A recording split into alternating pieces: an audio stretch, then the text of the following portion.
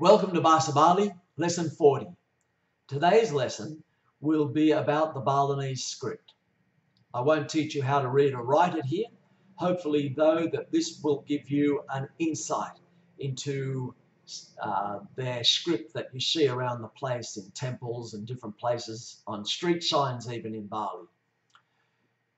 The Balinese script derives from an Indian script originally, as does all of the scripts of Southeast Asia, and that's why you see similarities between Thai, Cambodian, Balinese. The Balinese script is virtually the same as Javanese and Sundanese scripts, slightly different stylizations of the same symbol. Javanese has two extra letters. It has two sorts of T's and two sorts of D's. They have a T and a D that we don't have in Balinese. We have the standard T and D. And we have 18 basic letters in Balinese. We refer to the Balinese language by the first 5 letters of their alphabet. So the first 5 letters are Hana, Chara, K. So that's what we refer to their script as, the Hana, Chara, K. Javanese, the Hana, Chara, Ko.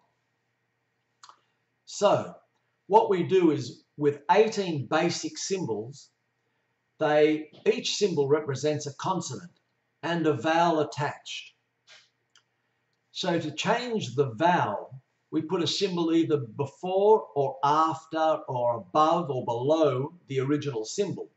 And that will change, for example, if we take the letter N and we change the vowel, we can change it into Ne, Na, Nu, Ni, No, for instance. There is a symbol that represents the H at the end of a word or the R at the end of a word. Matur, for instance, there'll be a symbol above that will give you that R at the end, and there'll be a symbol representing the H for words that end in H.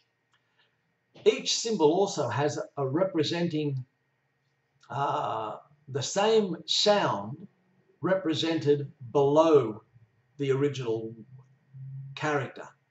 And we use that to insert it between a sound. For instance, if we get a syllable that is consonant vowel, then we use this other symbol to suspend below it to insert the middle consonant. For an example, if we have a letter or a symbol or a syllable, tri, then that's consonant vowel. So I take the letter T, I put a symbol above it to change it into T, and I take the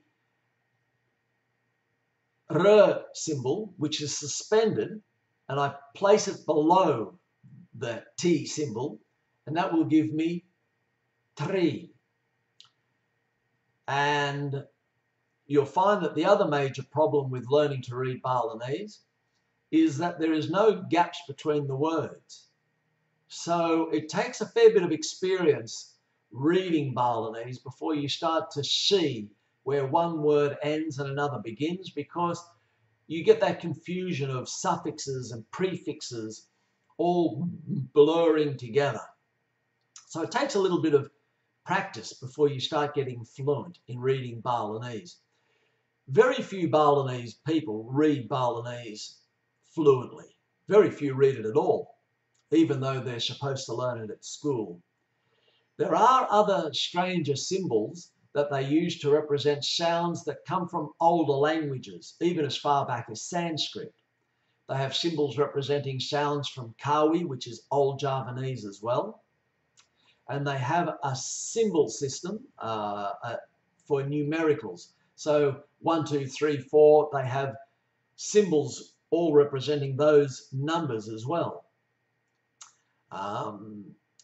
Fairly easy to get a hold of a book that will teach you these symbols.